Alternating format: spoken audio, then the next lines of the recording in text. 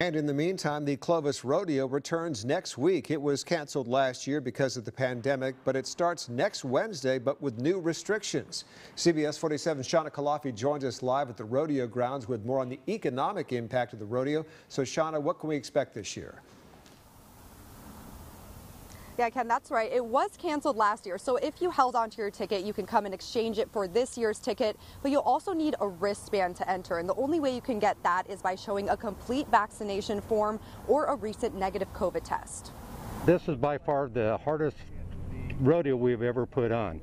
There's more challenges this year than we've ever met. The Clovis Rodeo is back this year, April 21st through 25th, with some changes. They're requiring proof of complete vaccination or a negative COVID test taken within 72 hours, which they also have on site through healthcare partners providing self-swab tests with results in less than 15 minutes. Capacity will also be limited following health department guidelines. We're opening the gates at 40% under the COVID protocol.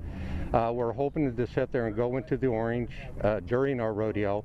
The Fresno County Health Department has gave us permission to go all the way up to 67.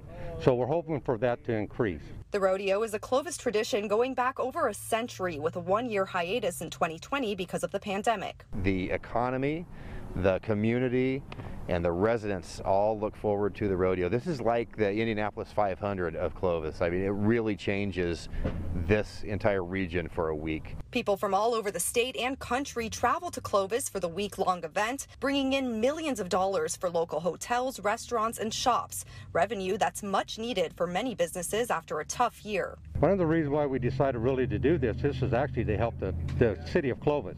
We generate over $12 million in charitable events and stuff like that, and also money going back. The restaurant owners, the bar owners, and everybody else who has suffered. So hopefully this will give some of that back to them.